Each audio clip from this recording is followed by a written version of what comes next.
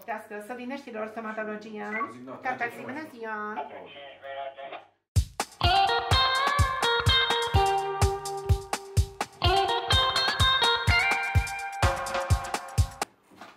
O secundă, vă rog mult.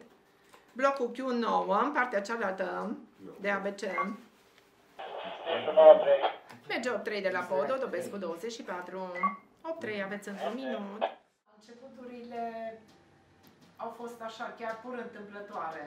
Pe lângă facultate, căutam un job flexibil care să-mi dea posibilitatea unui loc de muncă, să-mi și placă, să câștig și niște bani. Și până la urmă s-a dovedit o dragoste pentru viață, pentru întreaga viață. Odată ce intri în cercul ăsta magic, zic eu, al taximetriștilor sau al dispecerelor, e ceva care nu ne părăsești. Mulți au încercat să iasă din el, dar s-au reîntors. Este ca un virus, pur și simplu. E o dragoste care rămâne și persistă. Și o faci cu drag meseria, asta este adevărul. Deci cu toate că la început începe așa, ca o întâmplare, rămâne ceva pentru totdeauna în suflet. E frumos și îmi place, o iubesc. Asta e adevărul. Taxi, bună ziua! O secundă, vă rog. Piața Creangă Oftalmolaser.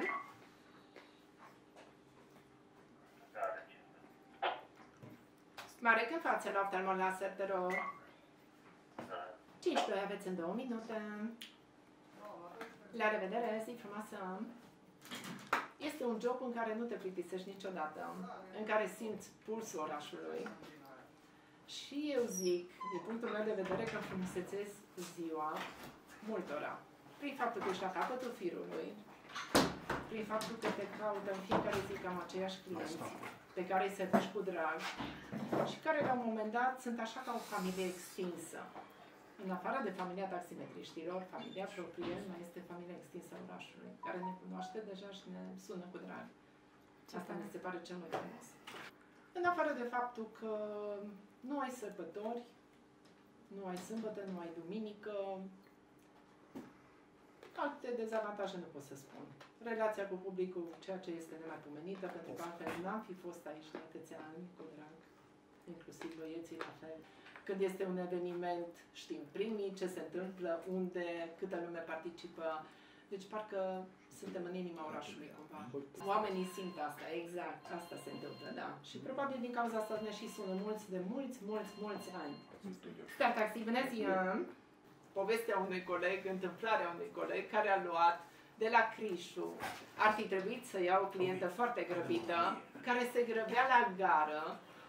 A venit, a întrebat, este liber? Sigur că da. Și a zvârlit bagajele în spate, pe banchetă. A înconjurat mașina, dorind să urce pe partea opusă. Șoferul, fiind agitat de clientă că trebuie să ajungă la gară, pierde trenul, a pornit în viteză către gară, cu bagajele clientei în spate. Clienta rămăsese pe jos. Între timp, fiind de servici, sună telefonul.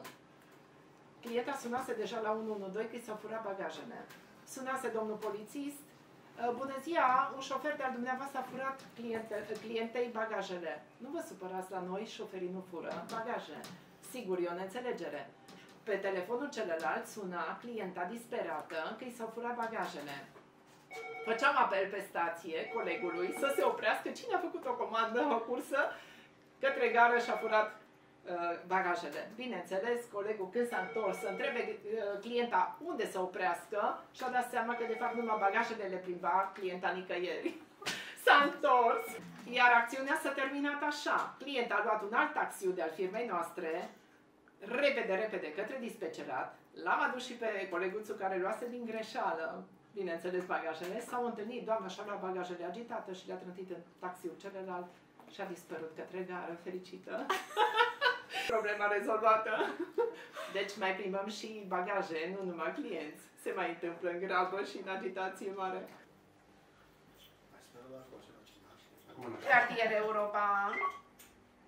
Helicoandă 4. Completare, la revedere. Taxi, bună ziua!